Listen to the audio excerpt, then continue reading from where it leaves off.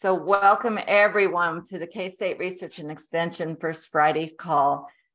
We love having you here, and we love what we can learn from each other. The purpose of the First Friday call is to connect the local community with the experts, the education, and the economic resources they need to be successful. And the call is being recorded, and as always, it'll be on our website afterwards, along with Paul's slides. We have started this year to add questions at the end of the call, and I'm going to teach to the test. I want you to be thinking about this as you're watching today, even if you don't answer the questions. Did you learn something today that you can use immediately? That's the first question. How many people, maybe it's not applicable to you, but who needs to know this? How many people will you forward this information to?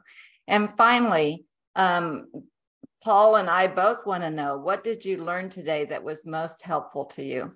So if you'll just take a few seconds at the end of the call and tell us that information, we'd love to know it. And we hope that you'll act on things that you learned from Paul today. I'm not going to take any more of Paul's time before I introduce Paul Cloutier. He is a partner and co-founder of a Boulder Humboldt, and he's going to tell us what began as a single project and led to much, much more. Hi, everybody. Thanks for joining today. And I see all y'all that are sort of jumping in now, too. So as Nancy said, we'll make all these slides available. And hopefully for anyone who misses the beginning of this, we'll have the recording up for everyone. So I'm going to jump in to share my screen here and just take 1 second. Okay. So we have, so today I want to talk a little bit about creating vital communities. So I'm, this presentation talks a little bit about me and my sort of organization I'm a part of, talk a little bit about some of the projects we've worked on, and then we can conclude with some lessons that we've learned. And they're by no means comprehensive, but they definitely give a kind of sense of some of those areas that have been successful. So, to sort of start with, I'm a homecomer. I'm sure a lot of you know this term, but we really like this term. My name is Paul Cloutier. I'm a designer and a strategist and a small business owner. I was born in Kansas and was a sort of military kid, bounced around a bit, had family in California and family in Kansas and family in Oklahoma. And we sort of lived all over the place when I was younger, but we always had a home base in Kansas, in Wichita area.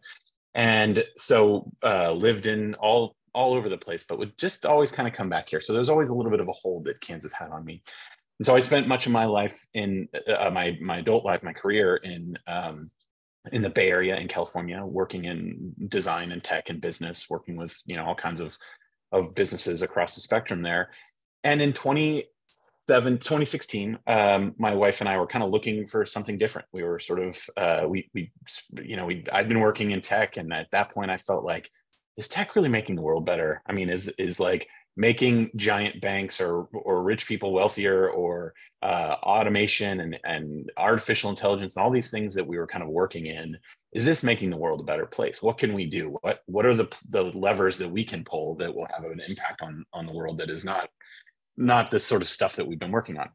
And so the opportunity came up to come back to Kansas. We got to know some friends here that had moved back to a small town called Humboldt, and we were very curious as to what the deal was. And we came out and visited, and one thing led to another. And over the course of the next 2 years, we sold everything in California and packed up and ended up living here. And since then, we've moved my parents here from Wichita and my wife's parents here from Northern California. So we have all 4 of our folks here in town with us. So so today I want to talk about 2 kind of words, 2 categories. When we talk a lot about the work here, we often are talking about rural revitalization. The idea that we're going to, bring life back to these rural places. But to sort of begin by unpacking these terms just a little bit, when we talk about rural, I think a lot of times, especially for those outside of rural areas, but even sometimes those of us inside of rural areas, we think about rural, we think about being out in the country, we think about things that are fundamentally small in lots of ways. But the reality is, I live in a town that has all the same fundamental amenities as most cities, just small neighborhoods. We have stoplights, we have stores, we have all of the same things. We're not trying to create the country. We're not trying to create something else. And so I think a lot of times rural skews people's perception of what is possible in our small towns. That's not to say that it's not unique. That's not to say that it's not distinctive in its own way and has its own qualities and needs, and huge challenges as well under investment for a long period of time. But let's not let rural dictate what is possible, because rural places and rural people want the same things as everyone else. They want the same things you see in other places. So let's remember how much what it is that we're actually trying to recreate here.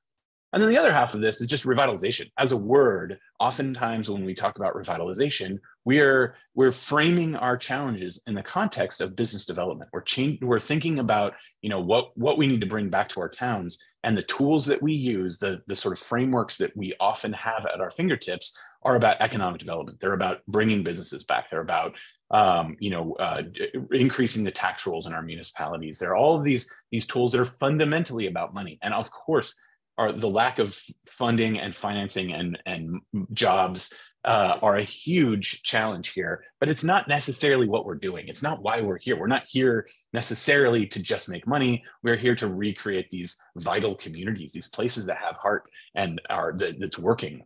These kind of communities that are in effect thriving.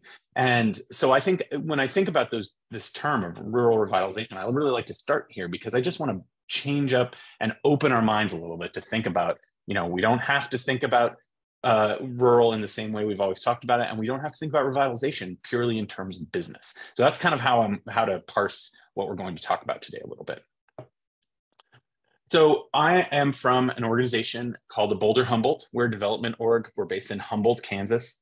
Humboldt is down there here in southeast Kansas. We're about an hour and a half south of Kansas City and 2 hours north of Tulsa, 2 hours past Wichita, and same for Springfield. And this area is it's a challenging area in lots of ways. Everyone has their own unique qualities, every place, but southeast Kansas has had underinvestment in just about every measurable way for a very long time. And the tools and sort of things that are available to us have often failed. We struggle with financing, we struggle with health outcomes, we struggle with housing. I think everyone on this call can probably recognize that and say the same thing about their areas. But it's a very unique and challenging area to sort of work in. But it's also a very interesting area because of this geographic space. We have this access to an incredible pool of people who are, on the one hand, perhaps visitors, but also are people who are looking for something new. They're looking for another way to live or work or be. And it's that pool of people that are in this giant 2-hour circle that we've really been speaking to in the course of this project. About what's going on in Humboldt and why rural life can be really compelling and interesting.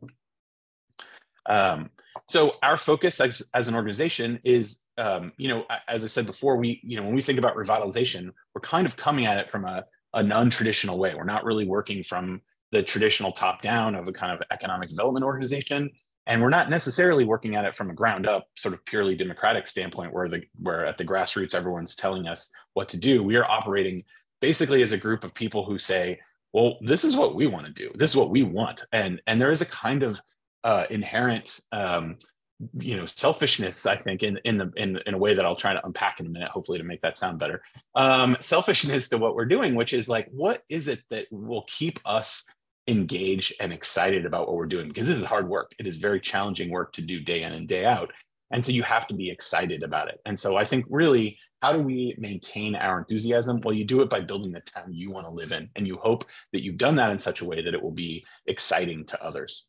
And so that has prioritized our efforts, and it has focused our efforts, and has given us direction in terms of what to tackle.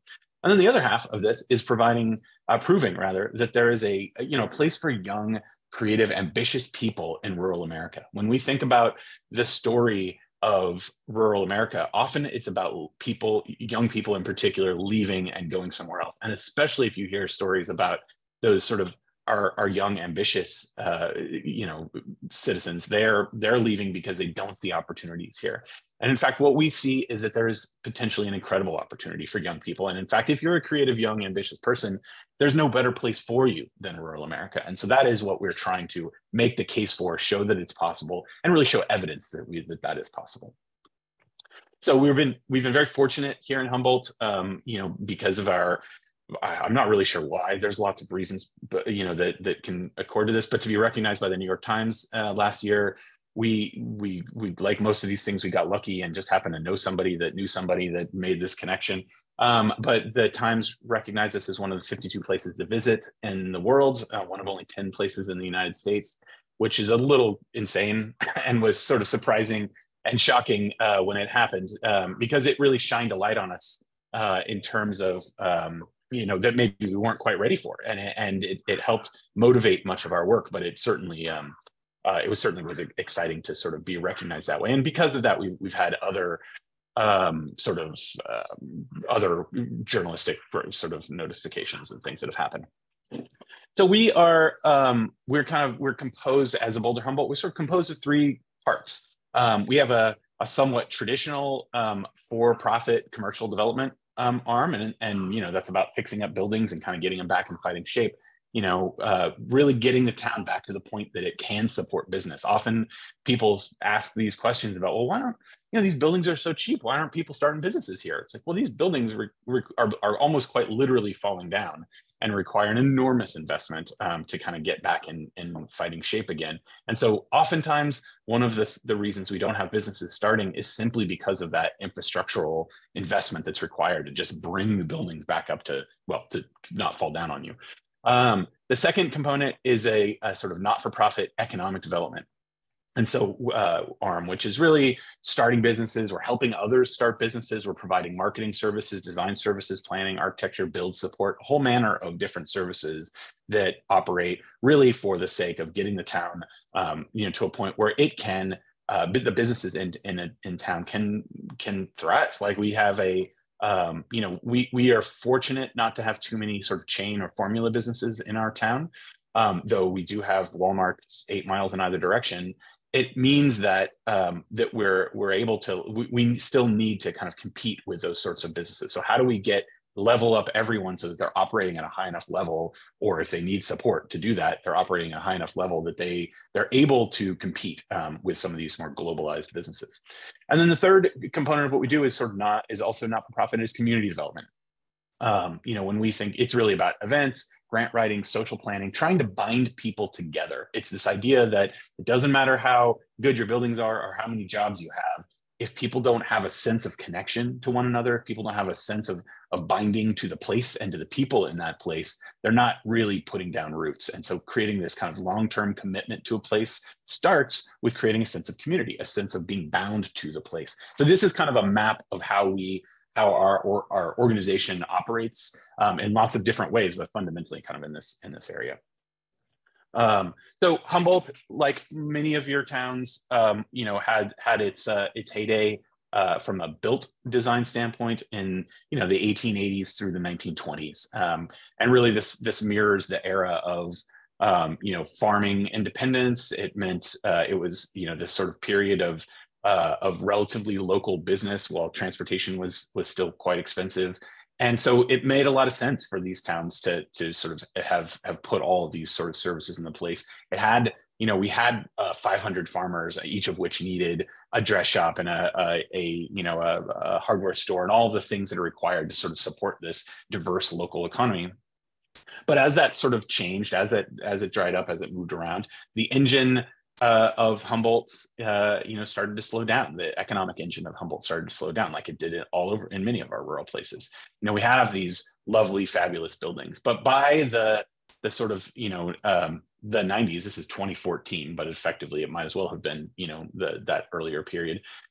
Most of those buildings were empty, or rather not empty. They were full of stuff, but not businesses. There was this sort of great built heritage was covered up. It was every problem with a building was obscured by cladding or another layer of something put on top of the problem. And so by the time you get around to trying to fix any of that thing, you're really spending most of your time taking stuff apart, trying to get back to its bones. But it also meant that, you know, you have these fabulous towns. Humboldt is a town from before the era of cars. We have this lovely town square. It's a very walkable place. It's a very, you know, real sense of a destination downtown. But we had lost most of those businesses, and so trying to even bring one business back meant having to fix buildings up, having to do all of these things before you could even really get started. And you can sort of see what state a lot of those buildings were in before we started. So at a Boulder Humboldt, we have our sort of portfolio of projects. You know, it is spread across a whole bunch of different kinds of businesses, a whole bunch of different you know, types of organizations and other things that we're sort of working on. You know, just as a sort of quick overview of some of those things, you know, when we talk to young people about what would it take to bring you home, we're often asking, you know, what would it take for you to come do something here and not feel like you've greatly sacrificed the quality of life that you've come to expect somewhere else? And so when we are asking that question, we're kind of like getting at, well, how do we prioritize these things? We talked about what we want, and often that mirrors what others want. But sometimes we found that there are some unique things. So we have a brewery project that we've been working on for a number of years. It is probably the most common question we get asked is, when is the brewery going to open? So hopefully it's going to open here this year, but it feels like it's trending in that direction, you know, very firmly for the first time. And it's a significant project. It's a 160-seat restaurant, a 10-barrel brewery. It's a lot, you know, it will be quite a destination when it's done by a fantastic architecture firm from Kansas City. We have Base Camp, which is probably our most well-known project, is a glamping resort. I'll show some photos of this in a minute, but we, you know, a great destination that brings folks to town. We have Humboldt Fitness, which is an amazing architectural marvel of a building, but also an incredible contribution to the health and wellness of our town. Coffee shop, local products store, gift shops, frame shops, a fabulous brunchery that's just opened, a 5-room boutique hotel, a sort of hotel-style craft cocktail bar called Paranews, the Hitching Post, which is a sort of fun whiskey bar and honky tonk, a bookshop that's opening here soon, candy shop. We have the garden school, which is about teaching young kids where food comes from. With Shave Ice, and then a number of other projects that we're working on that have not been announced yet or come to fruition, but this is sort of the first start of that.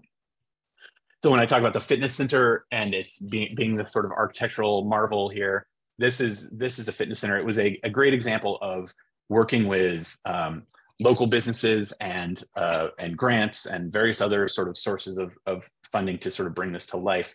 That was you know, was originally intended as a kind of fitness center for our largest employer in town, B&W, which is a trailer hitch and metal fabrication company, amongst other things. And they were initially looking for a fitness center for their employees, but very quickly realized there was an opportunity to make something available to the whole community. And also a good swath of the people in town work for the business. And so it almost felt arbitrary for it to be almost half of the community got to go and the other half wouldn't. So the idea of opening it up became part of its mandate. And it is now a nonprofit organization that is tasked with providing, you know, it's a state-of-the-art healthcare a fitness center with an incredible gym and a half basketball court and all manner of incredible machines.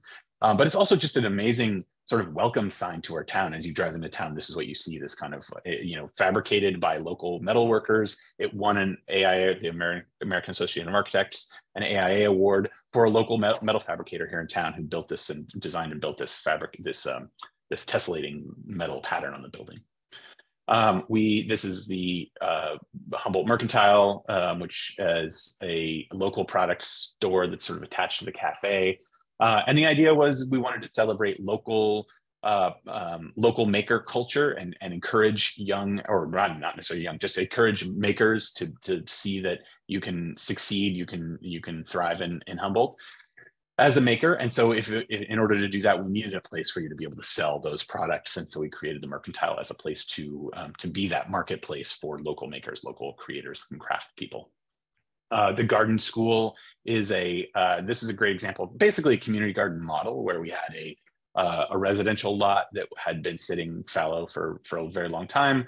And one of our goals was both to sort of stimulate food production. We're in an area of great kind of commodity agriculture, but how do we start to encourage some people that otherwise might be creating sort of small market gardens to start producing food? But we were very keen on how do we get young people to understand where food comes from? How do we get, by young people, I mean like 5-year-olds, 6-year-olds. And so it has been an incredible joy. We just had 30 second graders the other day who came out and planted, basically planted much of this year's, harvest. And it was fun. I mean, man, second graders, they're just that perfect age where they're able to sort of stay focused. They're planting things, they're asking questions, they're really excited. They're excited to learn where French fries come from and where their ketchup came from. And really kind of connecting with the whole process, which was lovely to see. This is the brewery. This is that I mentioned before, the restaurant that's kind of coming soon. We have one of the things we've done is convert one of our small pocket, a building that sort of fell down in the 70s. It's been a long time. Into a sort of pocket park with, right off of our town square. We bring in food trucks. We have a sort of semi-permanent food truck called Frostbite, which is the shave ice truck that's there. And it's great. In the summertime, this is, I'll just sort of take 1 second to talk a little bit about this. This park is really our first and most important to answer when people say young people need something to do. And oftentimes people of my generation and maybe even a little older will jump to, well, we need something for young people to do. We need like a video arcade or something. Because oftentimes that's what we thought of when we were younger, was like, that's where kids hang out.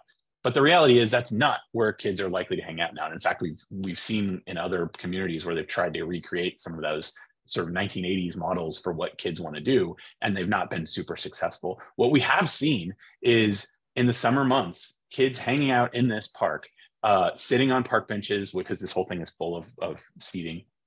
And there's fans that blow, cool air and mist on everything, and there's music. We see kids coming out in the evening, sitting on these park benches, and yes, they're looking at their phones, but they're looking at their phones together with their friends. They're laughing, they're sharing pictures, they're hanging out, and really, it is simply that kids just need a place to go and hang out that they're allowed to be at, that they can be with their friends, that feels cool, that feels like a fun place. So this park has ended up being not the answer, but an answer to what can kids do? How do we create an active, lively, sort of environment for young people? So these pocket parks are really valuable for that. We have this is the cocktail bar, this Paranews, which is in the ground floor of the Bailey Hotel. Again, in that spirit of like, we were leaving our town to go on dates, with our spouses or whatever. And, to go to Kansas City, you're like, you want a date night, you got to leave town to do that. And so now creating these places where, again, we're just going down the list and checking off the things that people otherwise, would spend their money elsewhere. And it's a fabulous sort of craft cocktail experience. We have one of our old, the Presbyterian Church downsized and needed a smaller venue. And this had gone through a couple of incarnations, but now is going to be Revival Music Hall, which is a 160 or 200 odd seat concert venue. And that is just a fabulous space, has great acoustics. I mean, it's a church. It was built to carry the human voice to a large group of people. And it is a fabulous, beautiful space. And so we're hoping to, here in the next, year or so to have this open for concerts and sort of music events and things like that. And it's already hosted a few things. We have a few music festivals that come through town now. It's been an area of focus for us that has hosted things here. We have Airbnbs in town. This is one of the Airbnbs at the Bijou Hotel. This is the Honky Tonk. This is a hitching post, sort of fun whiskey bar and country music, focusing on live music and deep selection of whiskeys, probably largest in south of Kansas. This fabulous candy store called Bijou. And this is a great example of something that was like one of our members of a Boulder Humboldt has always wanted to do something like this. And she took the opportunity to make something happen. This was something that she had dreamed about since she was a little girl and has always wanted to do. And it's possible to do these kinds of things. It was, and again, it maintains her enthusiasm because it is something she's so passionate about. The Frame Shop is one of the businesses here. We do movies on the square during the summer months. They're free, they're open to all. This is part of that sort of community development effort where we get 200-300 people show up for free movies projected on a large screen. We give out popcorn. We, try to have food trucks out or activate the local businesses, whatever we can kind of do, again, to create that sense of enthusiasm and excitement. We do water wars every summer, a great fun sort of, we close all the streets around our town square and have 100-foot long slip and slide and water slides and watermelon eating contests and water balloon fights and all manner of great things. And again, this idea here is both that it gets everybody out doing stuff, but it also creates these kind of hopefully deep memories amongst kids of what it was like growing up here. So that, we believe that our young people should go away. They should go somewhere else. They should see the world. They should go off and experience other things and then come home. And you come home with these new experiences and new ideas. But one of the ways that we try to create this sense of connection to place that was super fun, and they had these great experiences when they were young. And so Water Wars is one of the ways that we started to achieve that. Our local coffee shop, Octagon City, a great early project that was used as a way to, again, just to have a place to go. When we first started, there weren't that many local places where you could meet up with other people, or you could bump into people, or even just have a meeting, sit down with someone. And so a coffee shop is a great first step for other communities that are trying to get started in this process.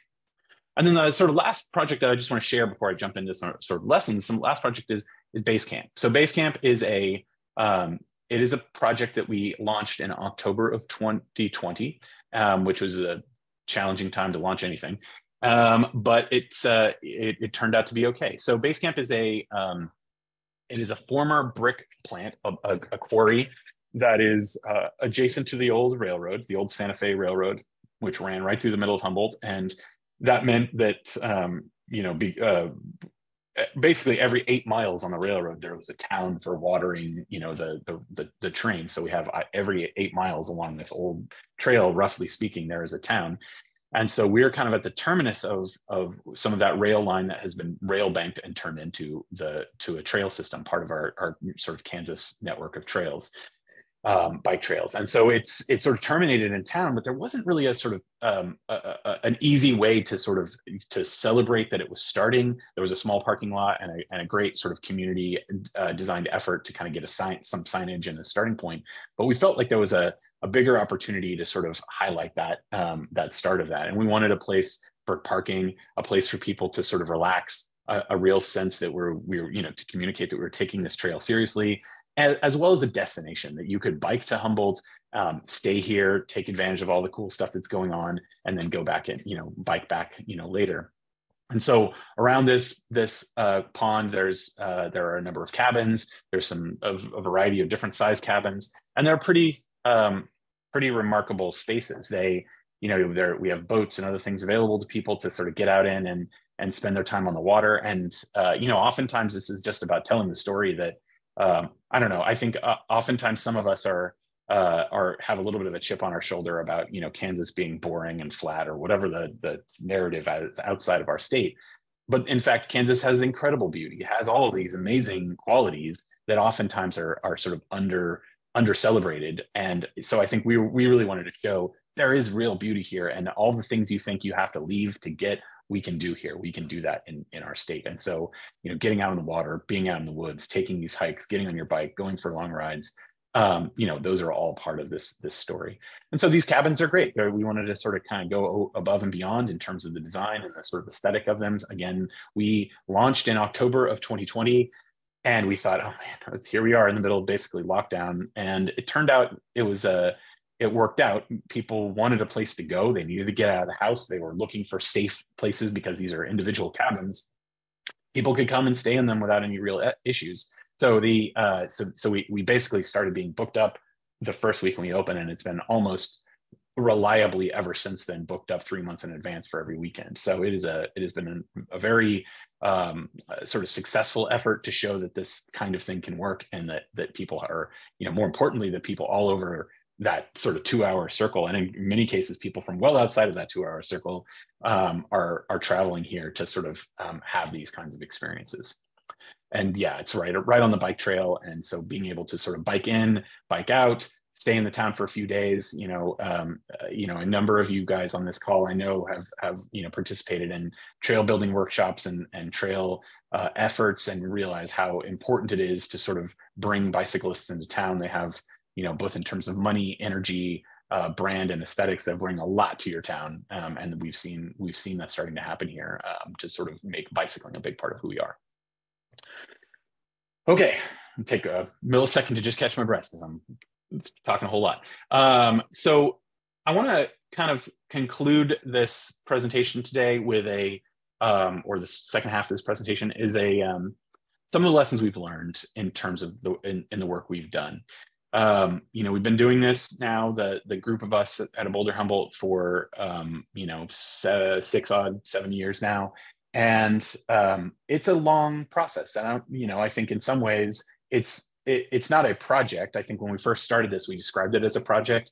And then we realized towns need continued care. They need continued maintenance. There's no start and finish to this process. It is the effort of living in a community, living in a city, is fixing it, is maintaining it, is building it and extending it. It is the effort of care and maintenance is the job. And that is a never-ending job that has no conclusion.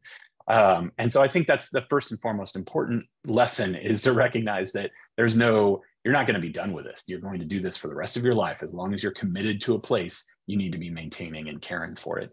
And so when we think about this, these are lessons for how we kind of got started and kind of what has worked. But there's so many more. There's so many other parts of this effort that we don't know yet. We haven't learned. We haven't figured it all out, and we're still identifying as we go along. So the first thing I'll talk a little bit about is the question we get the most often is, how can I do this in my town? How is it possible to do this in my town? It looks like you spent a lot of money, or is this very expensive? What happens if I don't have all of this money? How can I do something like this? And so when I think about these projects, I believe that any town can do what has happened here. Everybody has different resources. Everyone has different capabilities and efforts available to them. It's really about aligning these three key groups, which is funding, vision, funding, vision, and action. Funding is really about finding people who have money and concern about the community they live in. Vision is about people who have ideas and taste and a sense of purpose of what's possible. And then action is about finding people who can really bring these ideas to life. If you're going to align these three things, and by align, I don't mean have them in lockstep. I simply mean have them pointing roughly in the same cardinal direction.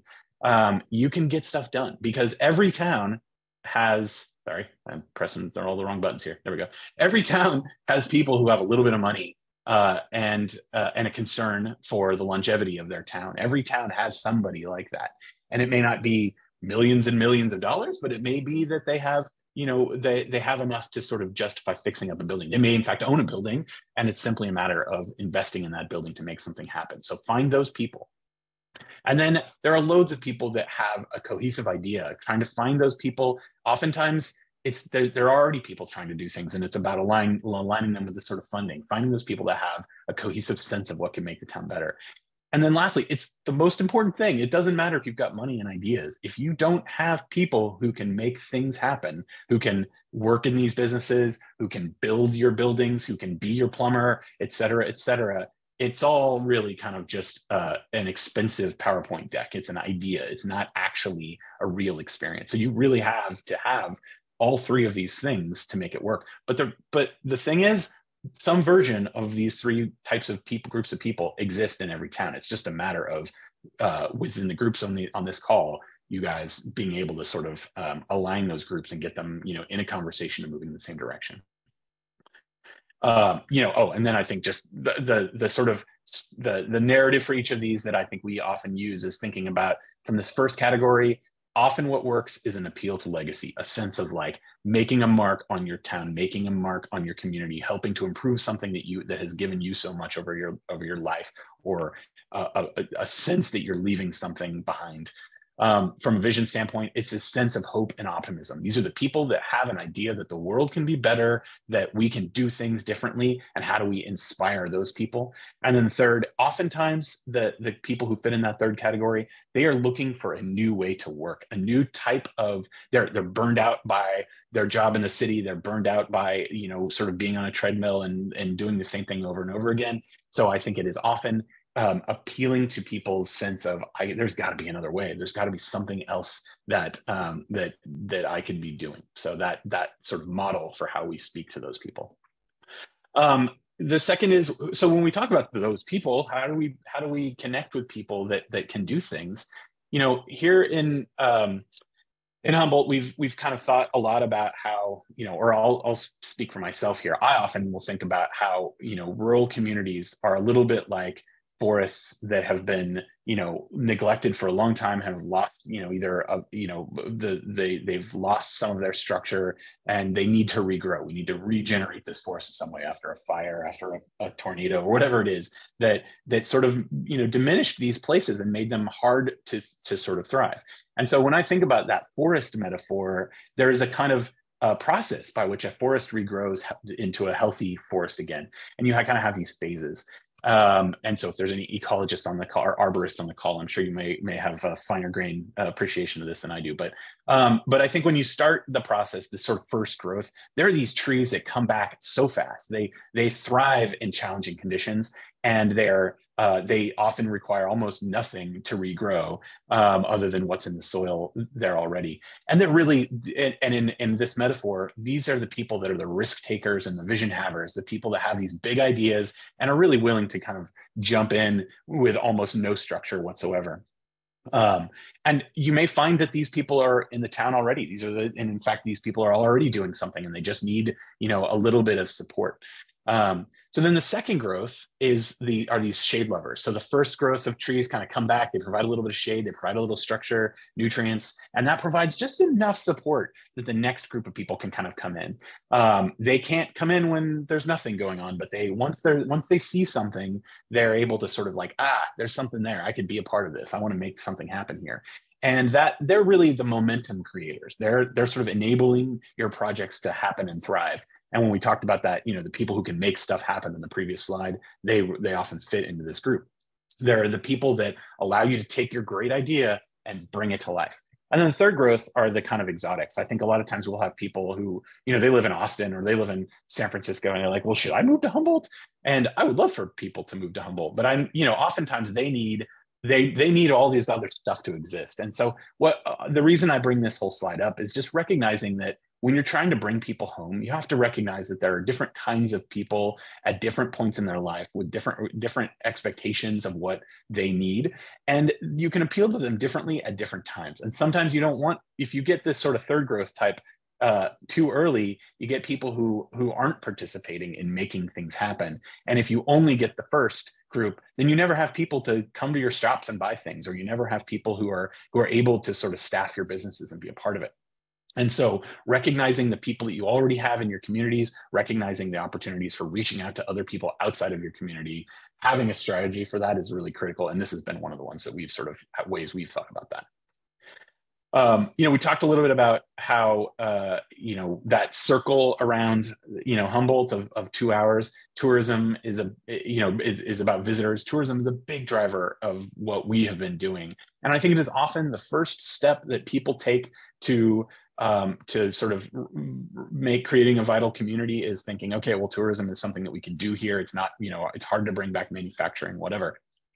But I think we often think, while we are heavily focused on creating a tourism economy here, it can't just be tourism. It cannot be the only answer, and it's an incomplete answer to what a town can be if tourism is the only answer.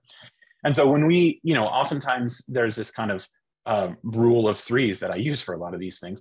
But I think a lot about a small town really needing these three things to be truly vibrant. You need reasons to visit. And so tourism is one of those reasons to visit. It's a thing that inspires people to recognize, and again, we're speaking largely to outside of the community here. It's a reason for people to check a place out. Even when, we talk about people from Chanute, which is a town that is 8 miles away from us. you know, they will have people come to town to go to one of our businesses, and you're like, huh, I haven't been to Humboldt in like 5 years. And you're like, you live 8 miles away. Like there's a highway that connects the two of us. So you need to create those reasons for people to recognize that something interesting is going on in your community. And that really is that sort of tourism angle, that sort of first column. But then you need to sort of start making those conversions of those people. You need reasons to move there. And that means you need things like jobs, schools, housing. And that's not really about tourism, because you need that sense of people being able to see this as a complete place requires these other elements. Because you can't, people are not going to be able to work in your businesses that you've created for tourism if you don't have houses or jobs or schools for families. And so that's the other half of this. And then the third part of this is all the things that are sort of less fun or exciting, or at least on the surface, which are reasons to stay. It's one thing to move here. It's one thing to be like, oh, there's a fun bar or coffee shop or whatever. But you need barbershops, you need doctor's offices, you need hair salons, you need all the things that allow you to commit to a place. You know, and frankly, you need all the cultural impact, the things that allow you to sort of say, I don't have to leave my town to go somewhere else. You know, it's the stuff that binds you to the place again. And so this idea that, you know, tourism is just one part of that, and you need the tourism to generate the interest and enthusiasm and bringing some of those dollars from outside of our local economy into it. But you also have to convert on that and create these other components that sort of generate long-term commitment to a place. We talk a lot about the 80-20 rule, this idea that that there's a kind of approach to designing. So when we first started this process, a lot of people would ask, well, aren't you worried about alienating, you know, people? Or you guys are bringing in this sort of outside thinking. And in some cases, I mean, we're all pretty much all Kansans, but at the same time, this idea that we came back and started doing stuff, is that a problem? Are you worried about that? And of course we were worried about that. We were very thoughtful and as careful as we could be about it. But I think what it ultimately led us to was this recognition that there is a process for this. And so what we sort of think of as this 80-20 is, you know, it's about being native to a place and recognizing what is true in that and authentic in that place, and trying not to alienate people.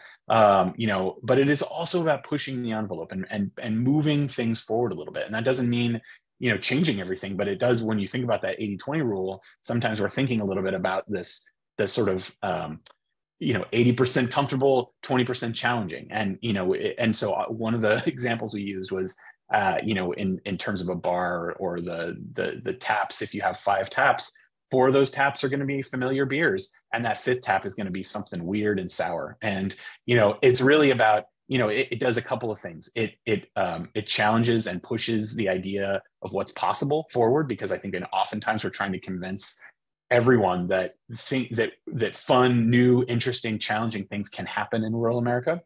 And the other half of that is that we have people coming here from all over the country visiting us, and we want to make sure that we are still speaking at least somewhat to them without overwhelming the sort of the people that are from here. And so trying to find that balance, oftentimes this 80-20 rule tends to be, at least as a starting point, a good way to think about it. And so it's not about ignoring the visitors, and it's not about, you know, ignoring the sort of, you know, local folks that are native to the place. It's really about finding a way to tell that story and extending it while still being a little bit challenging. This is my probably most commonly cited one, is just don't recreate what didn't work. You know, when we look at our communities and find, you know, well, that there are things that have stopped working and are not working as well, you know, let's identify what those things are and not do them again. And so, you know, we oftentimes look at our businesses, and again, this is everything I'm saying, we are still struggling with in varying ways. So I'm speaking from a point of high-mindedness here, and oftentimes we're still bumping into these problems and not totally solving these things, but this is how we're working to sort of to approach them. But, you know, when we think about, you know, creating about opportunities here, it's often creating new ways of working. You know, the idea of like, you know, do we just go back to the same thing where we pay people minimum wage and we do the same thing that we did before and then sort of complain that people don't want to work anymore or whatever? No, we have to actually revisit what is motivating people and what are the new ways to work. And if it doesn't work, then let's retool the business to sort of better adapt to that. Does it mean we need to be open different hours? Does it mean we need to offer benefits and however we're going to go about doing that?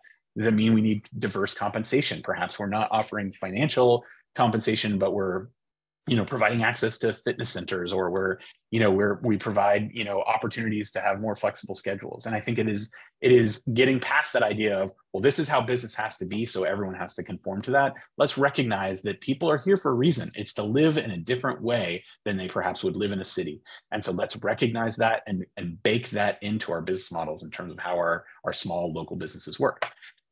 Exploring new model. What does profit mean? Oftentimes, I think we approach our businesses in these places as profit centers, or with the same tools that we might have for a global business. You got to grow, you got to get big, you got to expand, you got to open multiple places, blah, blah, blah.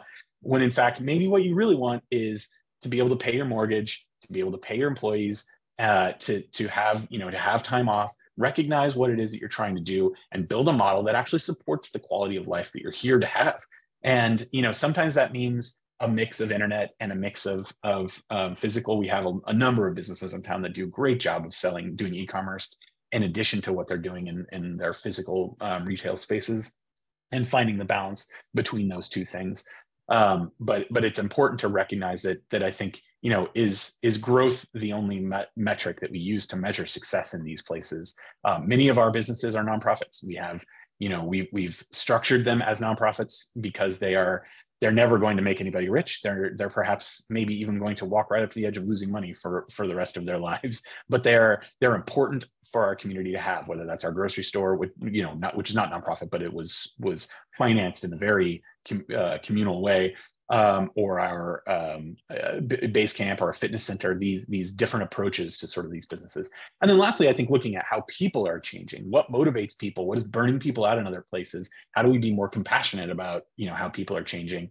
And, especially after COVID, the idea that I don't want to do what I was doing before. And, are there other ways to work? Some of that is just about, having these different models and recognizing what is it that is motivating people, and how do you sort of bake that into whatever it is you're doing. If people are motivated by having time off to go bicycling, then how do we build that into, our offering when we're speaking to people here? Do we provide amenities and services that speak to that? Brand is where I come from in my sort of commercial experience. So when I think about branding is really important. The narrative, the story, the why for what you do.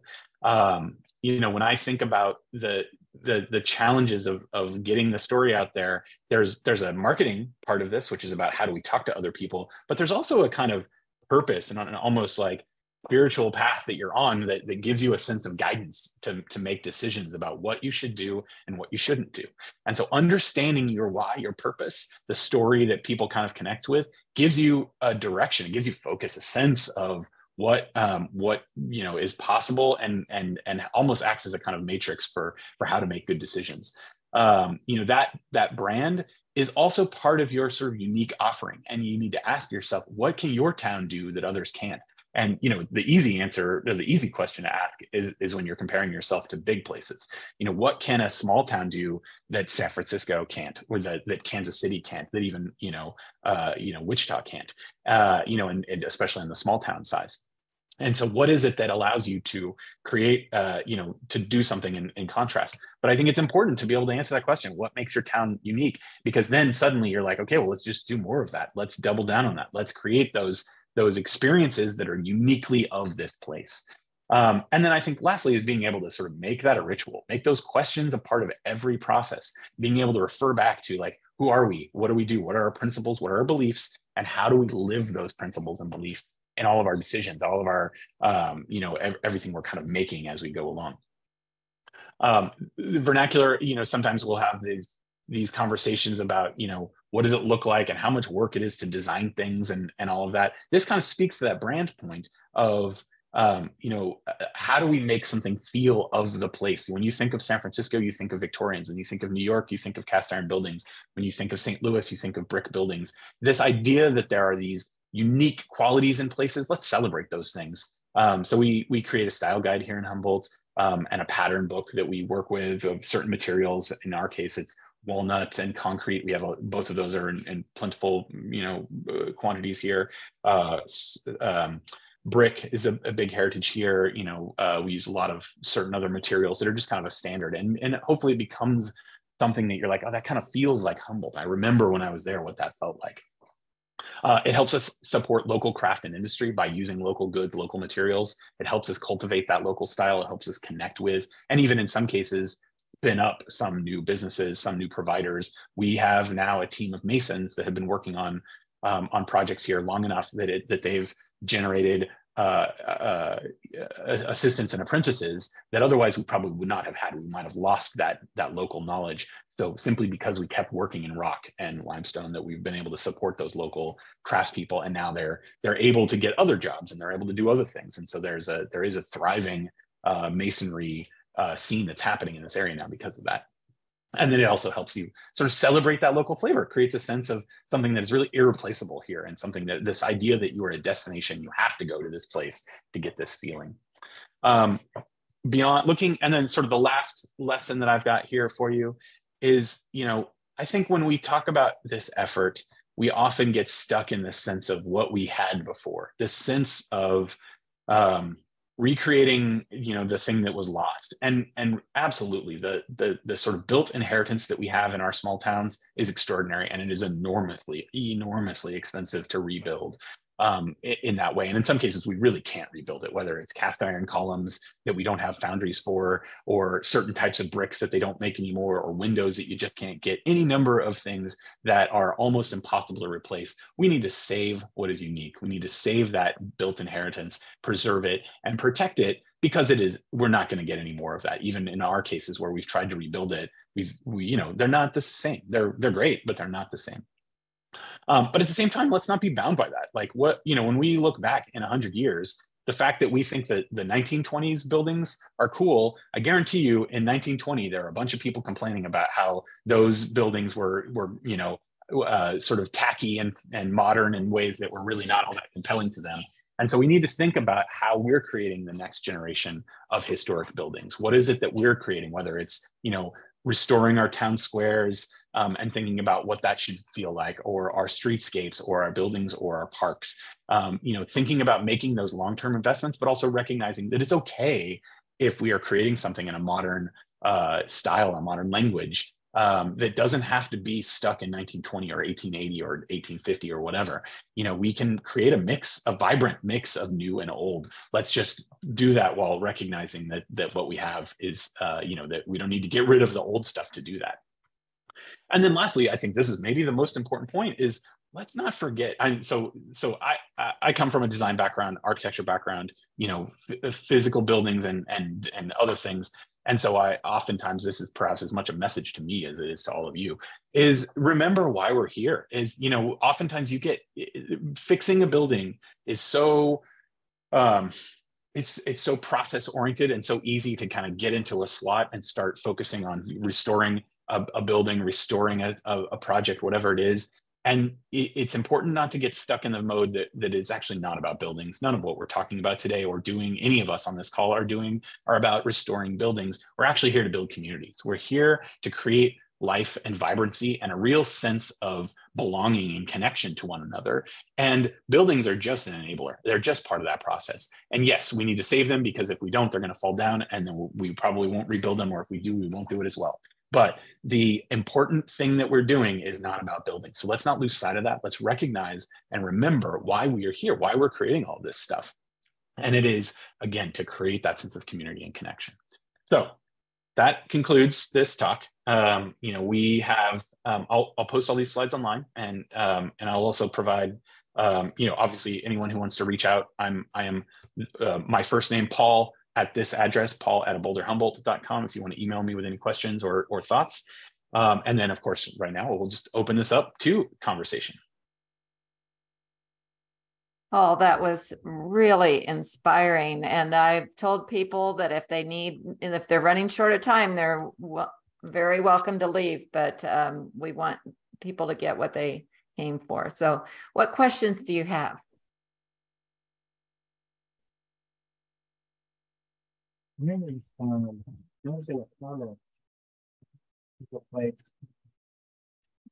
Michael, I'm sorry, I can't quite hear. Your mic maybe is cutting out. I can't quite hear what you're asking. Or maybe if you put it in the chat, we can answer you that there. I see somebody asking a question about Humboldt having any luck with monthly evening event night, like Final Fridays or music. We do in the summer months. We do movies on the square every. We just do it once a month right now, and it's great. We have 200-300 people often will show up for it. It's a free event. It just gets people out in the square, and really fun opportunity to kind of get everybody together. And certainly we've talked a lot more. We're trying to do more live music in town right now. So we didn't have any venues to do live music at, but now we're starting to get some of these venues up and running and starting to bring artists and musicians to town. We also do every third Saturday a craft fair on our town square. So local craftspeople come out and sell on the town square. And there's a couple other things, but yeah, definitely I think it's an incredible opportunity to sort of activate our public spaces, to create community. I have a question. Did you already have a foundation that was healthy and could start taking on all of these different things? And then when you say is that part of the foundation, or are you a Boulder? Yeah, Humboldt? so I'm part of an organization called the Boulder Humboldt. We are a group of, depending on how you count all of us, so six to 10 people. And we are really focused on Humboldt, where we are very fortunate that the area has, and actually there's several on this call from this organization. There's another organization in this area called Thrive that was already operating, and several other organizations in the area that were doing lots of things in Allen County and in Southeast Kansas and making things happen. So there was a culture of improvement that was already in place when we kind of came in. We operate in a very different way than those other organizations, but nonetheless, there was already a sense of like, let's make stuff happen. And of course, that's true everywhere in Kansas, but let's make stuff happen was kind of already here. We formed this organization to sort of to organize our efforts, which otherwise were just kind of like a bunch of random people like, I want to do this, I want to do this. And some days it's still kind of like that. But that's kind of, I'm not sure if that answered your question, but that's kind of how we've built this organization to sort of to be the central place for all those efforts. Okay. Yeah, thanks. We're trying to gear up that foundation. So I was just curious if it was already there, if you already had some seed money, or no, it's something we had to create. Yeah. Yeah. Okay. Thanks.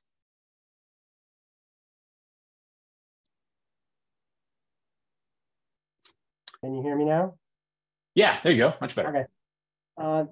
This was, I guess, Thrive Allen County, right? Mm-hmm. I remember I went back, I visited Humboldt with it was Network Kansas and a few others back in 2015, 2016. And I remember it really started with city leadership. There were a few, I guess, intractable people that left city council, and some new voices came on board. And this is how this whole thing germinated and started. And they gave each of the 20, I guess, or so high school graduates a mailbox. Oh yeah, yeah. As a That's way, here in Humboldt, yeah, as well. You always have a home here in Humboldt. Mm-hmm. And so talk about leadership, because it really starts with the influencers in the community.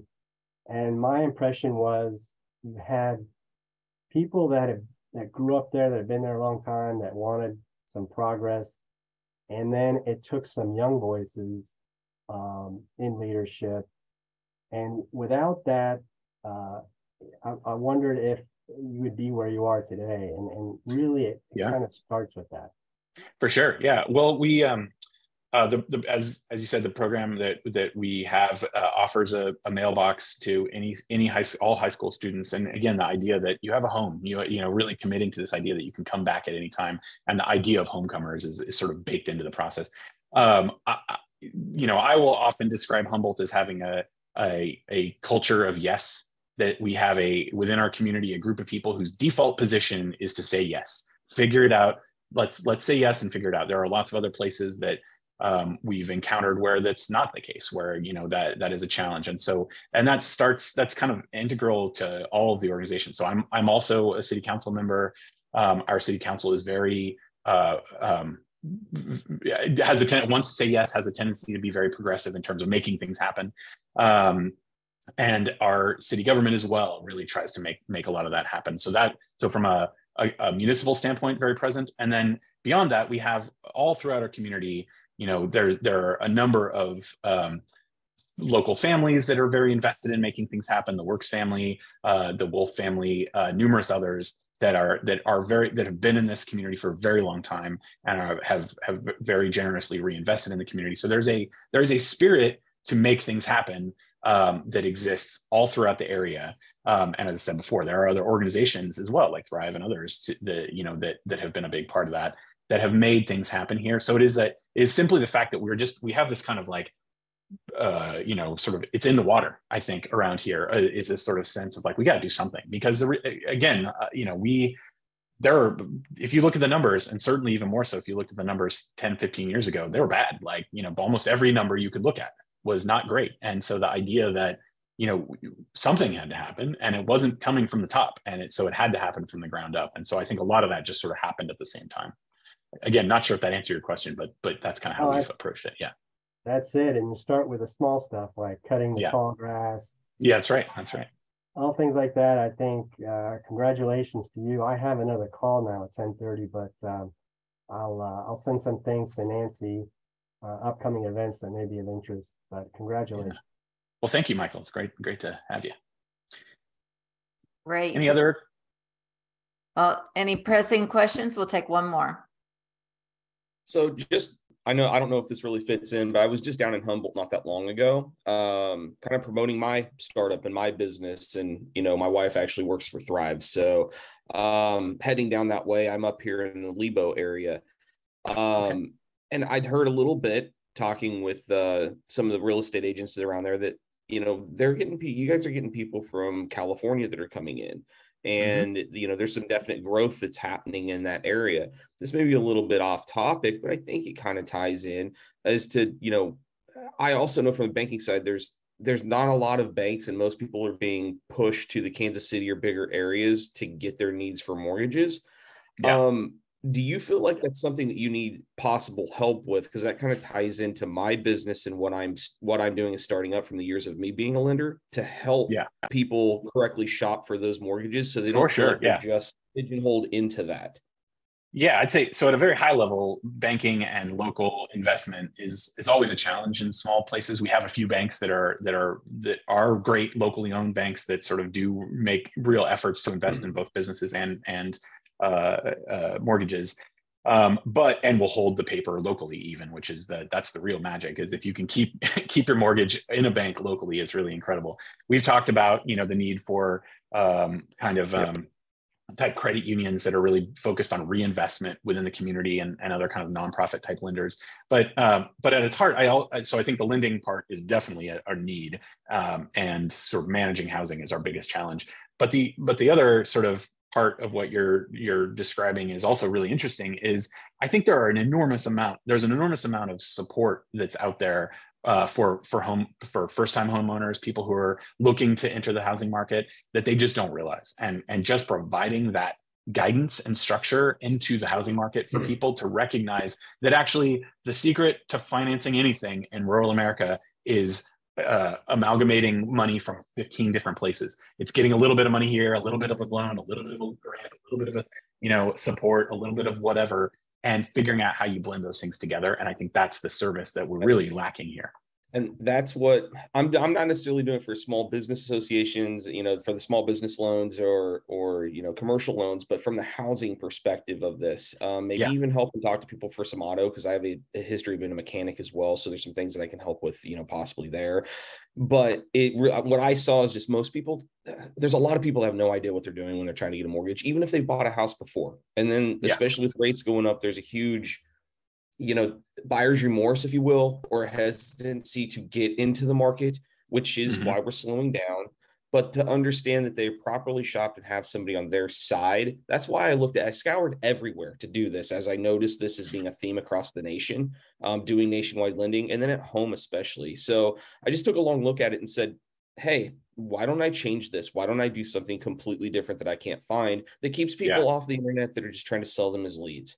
And be able to utilize the resources. Adam, so, I don't know. Adam, you might be interested in our August call when the Department of Commerce Access to Community Capital program is going to be presenting. So Okay. Watch for that. Perfect. I'm going to segue to our other sharing. Steve Bradley is here to tell us about Network for Change.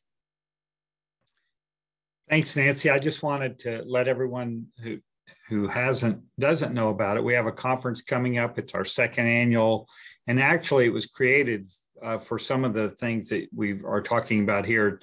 It's called the Network for Change Conference. It was created as we created a multi-sector collaboration called the Network Partnership for Community Investment. And this year we've got a really good mix of, it's about community development, economic development, entrepreneurship development, health. And the one thing I will tell you that's different with this conference than any conference you will go to is you won't know everyone that's there. That was the thing we heard the most from the last conference, and that is intentional. We want to break down silos and get people to talk that normally don't get to talk together. Well, I asked Leanne to just mention one, she's doing a huddle. You might mention just what you're going to be talking about, Leanne. Sure. I'm just going to share some information about the CTC. It was a customer traction cohort in cooperation with Nexus. And we were able to get 11 businesses or 11 entrepreneurs from Southwest Kansas to work with the Wichita cohort and develop their businesses, work together with peer-to-peer counseling. They worked with one-on-one coach, sorry, I keep stumbling on my words, a one-on-one coach for a period of 8 weeks. And there's just been some tremendous outcomes of it. So I'm excited to share about that. And I'm really hoping that this pilot continues. And if there's people there that are interested in this for some of their businesses next year, that it might be an opportunity. Excellent. And I put the link to the registration in the chat. Steve has said we also have our Community Solutions grant recipients speaking. So I want to further this sharing in the future. If we have about 1,200 Kansans that receive our notices every month. And so if you have something that applies statewide, do what Michael Amick is doing and send me some information so I can share it out, because we really want to connect people. Next, we are still doing grant writing classes, and they are online. This year, we're offering micro credentials, so you'll get a badge at the completion if you can prove that you've learned 3 basic elements. So I put that link in the chat. There's 3 that have been completed and 3 more to go this year. Next month's speaker is Dr. Bradford Wiles, who is talking about K-State childcare resources and assessments that they can help you with for your community. Childcare has been proven itself to be an economic indicator, economic factor, a barrier to our growth and our productivity. So all of the communities are working on that. Thank you all for joining us. And you know that I like to leave every call with a quote. And so here's my quote for today, which illustrates Paul's great points. The world doesn't change one person at a time. It changes as networks of relationships form among people who discover they share a common cause and vision of what's possible. This is good news for those of us intent on changing the world and creating a positive future. Rather than worry about critical mass, our work is to foster critical connections. So go to the Network for Change conference and create those critical connections. And Paul, thank you so much for illustrating how important that was in your community. That quote was by Margaret Wheatley, and an author. Thanks for joining us and create a great. Thanks, everyone. Thanks so much for spending time with us today. Yeah, thank you. Thank you.